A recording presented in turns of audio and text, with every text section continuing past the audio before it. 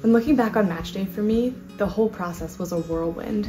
I remember feeling anxious and excited for months leading up to match day. I mean, you're preparing for this basically career for years, starting in undergrad as early as, and all of a sudden your future possible job as a doctor resides on a computer algorithm. For me, my match day process was all virtual because it was March 2021, which was the first COVID interview cycle. So interviews definitely were pretty exhausting, but definitely cost effective.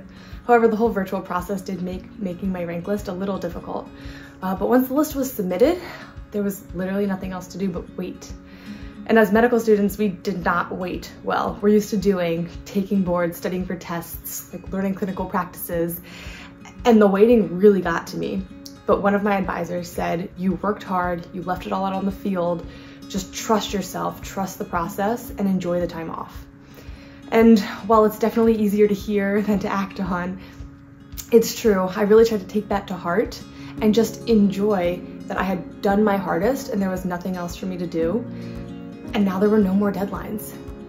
And so when match day finally came, I remember feeling so anxious that morning. I couldn't sleep. I ran like 4 miles to kind of get some of the stress out, which definitely did help with the whole process.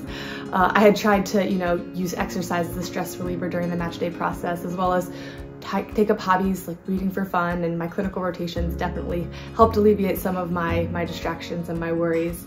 But on match day, we were with my family. I remember getting the email and being just so relieved to see my match results, and then flooded with excitement. My brother shot a confetti cannon and my whole family was there, and we just celebrated, and it was such a wonderful, wonderful opportunity, wonderful time.